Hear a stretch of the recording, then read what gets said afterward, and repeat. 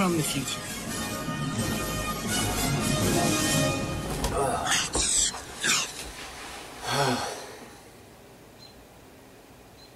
The end of the year is always the busiest time, as you know past me.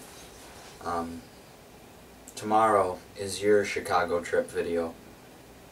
I didn't really film anything. I took like 3 pictures and I tried to enjoy the day without having to film.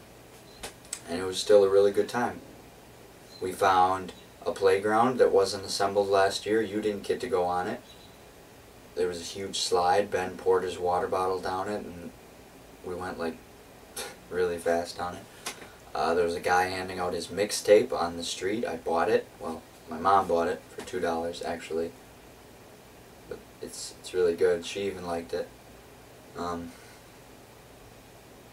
We had some pizza, some really good pizza. We saw a guy just walking down the street in slow motion, and then later he was in the fountains doing like yoga. That was cool. But I didn't have to film any of that. You see, I could enjoy it without having to see it through a lens.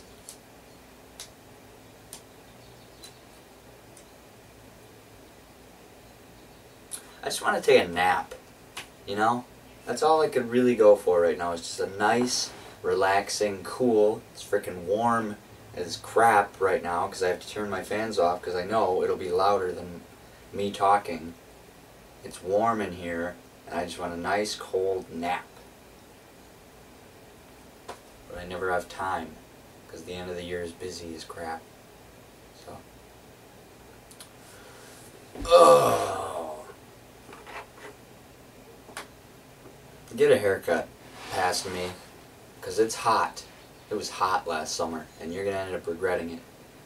And once you get into the beginning of this year, it gets, when you grow your hair out, there's a certain point where it looks really good, and before that it looks like crap, and after it gets too long it looks like real crap.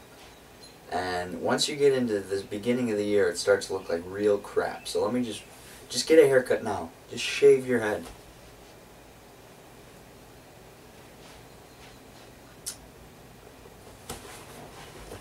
I know that he didn't do it. That's the sad thing. He waits till the very end to shave it off.